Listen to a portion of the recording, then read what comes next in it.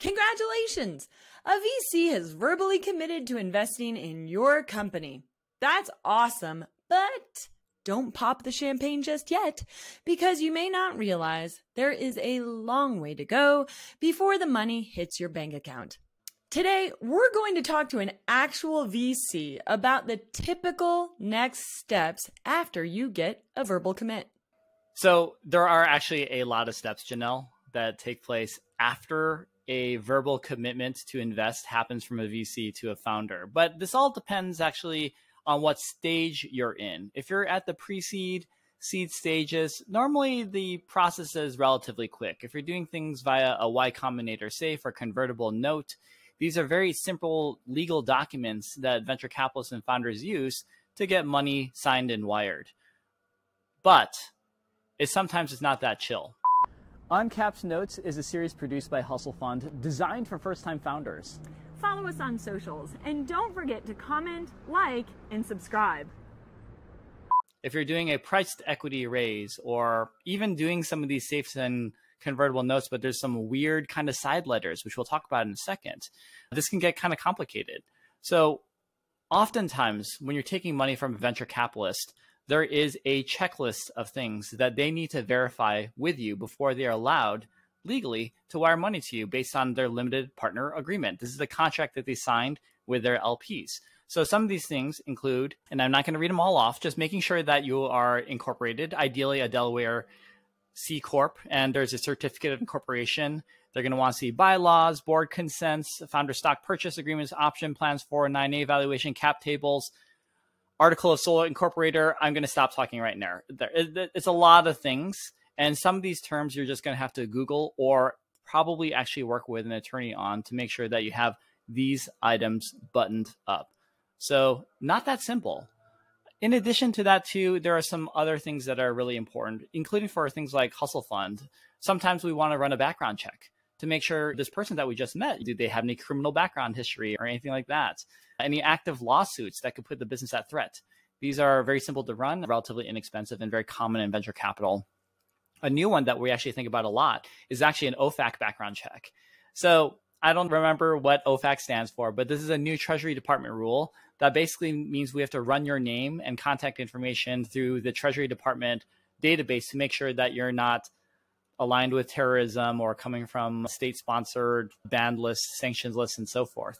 So just be aware of that. And especially if you have a really common name, like a John Smith or something, that actually might trigger some false positives as well. So what founders often get confused by are VCs that are asking them to sign side letters. Hold up 1 second. Eric, what's in a side letter? Yeah, great. Thank you, Janelle. So a side letter, first of all, is this document that is outside of maybe the safe or convertible note or even the price equity agreement that you're about to sign that actually outlines some additional rights that the venture capitalist is asking.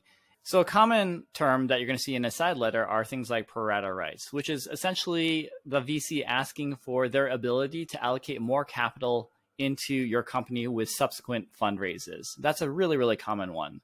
A second really common feature of a side letter are things like most favored nation rights, MFNs.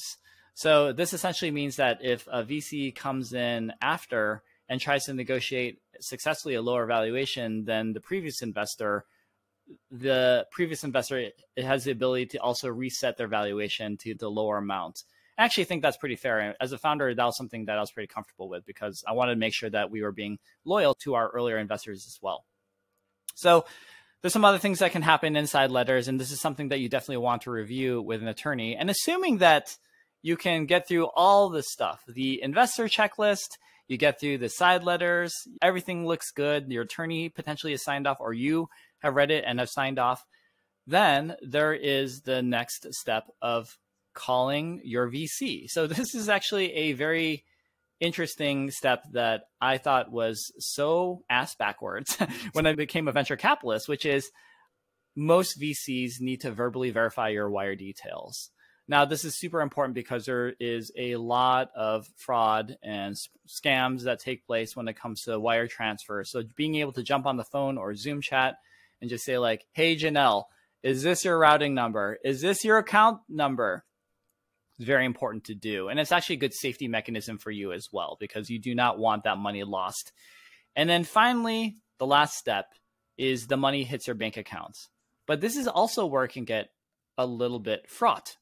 So I don't love this. There are VCs who may commit to investing in your company, but they have no money. Come on, how does that happen? The most common reason why this happens is that the venture capitalist is still raising capital themselves. So let's take the example of venture capital firm X, right? They say like, okay, Janelle, we love you. We would love to be your first check in for $100,000.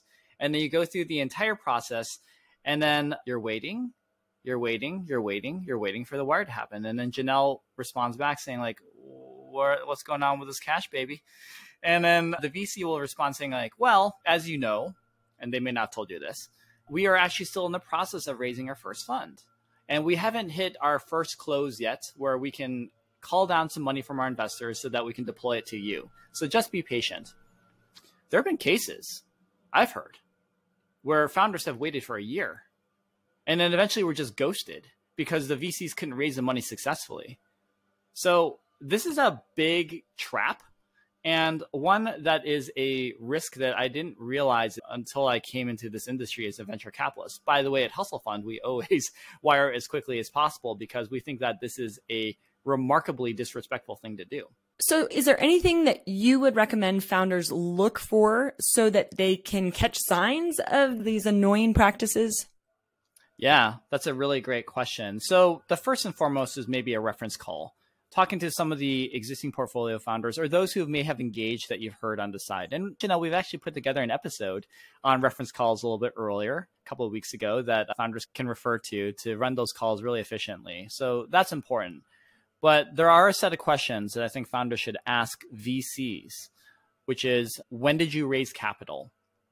Are you still in the process of fundraising? If so, when is your anticipated first close or second close? How long should we expect from your commitment to receiving a wire? Because we have heard that there are oftentimes delays in this process and we want to move forward quickly. And then finally, this is actually a very technical term, but how much money has been called by your current fund?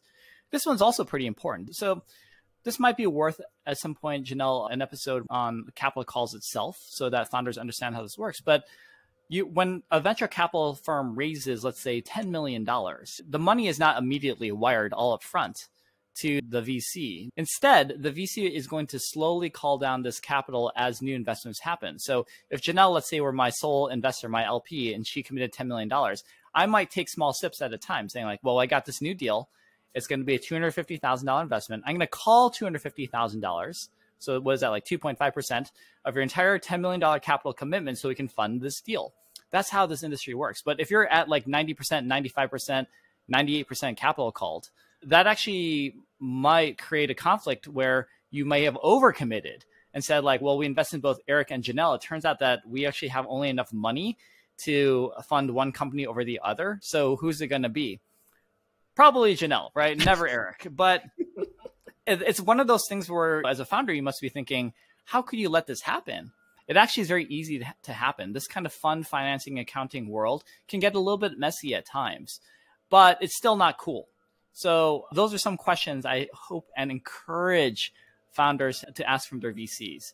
And I will make a side note, which is you almost never find these kinds of delays in the same way with angel investors. Generally, they kind of know what's in their balance sheet, their bank accounts, and they can just sign and wire pretty quick. So a plug for the angels out there. You're the best. So founders, we've shared what you can most likely expect after a VC has committed to investing in your company.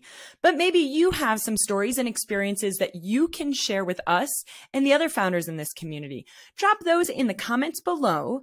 And please remember to like and subscribe to Uncapped Notes.